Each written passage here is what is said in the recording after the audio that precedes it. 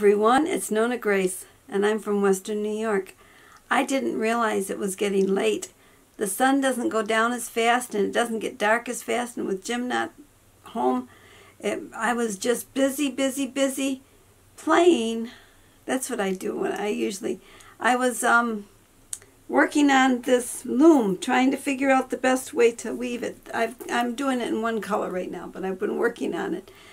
I've been trying to figure out what is the best way to weave it in and out, and I think I figured it out, but there's extra parts that I probably won't use, and I think I'm going to change it up a little bit, but I'm having fun with it. And it was 2 hours I've been playing with this, and I happened to hear the clock bong, and I thought, what the heck, it's 7 o'clock? I'm a half hour late. Well, I don't have too much to tell you other than I did have the kids today, and I probably got, I don't know how many steps I got. Let me check how many steps I got today.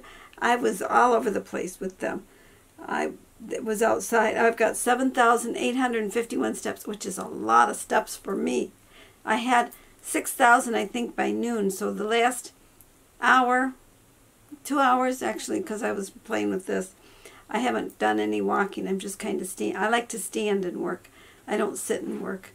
Thinking about the rooster, and I've decided that because he's caused me to lose Louise, and I moved her to a home, to my brother's home, where she is happy. But I don't want to have to lose another one. These are my buffs, and I only have 4 buffs left from the originals, and I'd like to keep them. So Pretty Boy will probably be taking a little trip to my brother's house, and he's probably going to freezer camp is where I think he's going. It's sort of sad.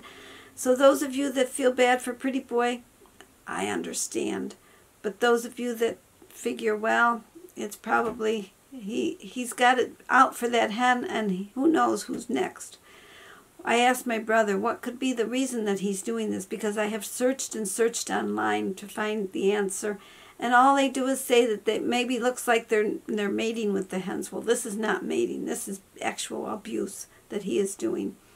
He will knock her in the head a few times. She's scared to death of him. She puffs up just like she's broody, but she's not broody.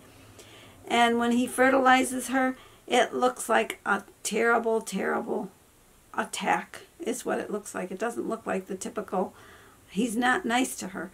And I asked him what could be the problem, and he says, well, she probably did something one day, and he says, like roosters never forget.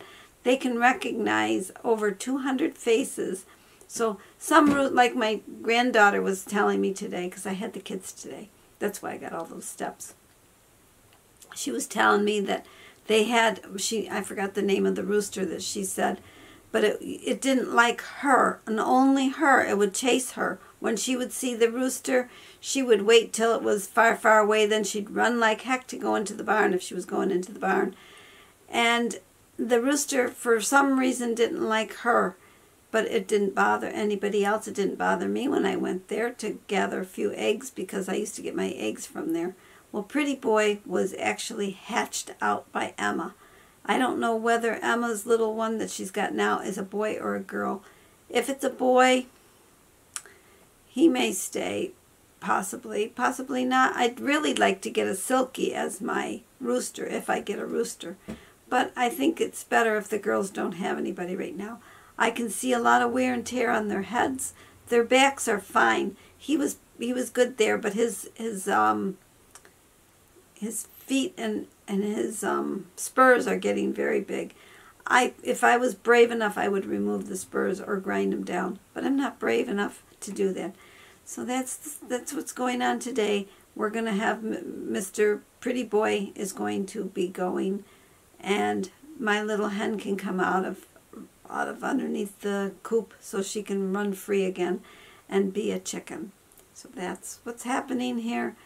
For those of you that feel that I'm unfair to Pretty Boy, I'm sorry. I have to do what's best for the hens, and this is what's best for the hens.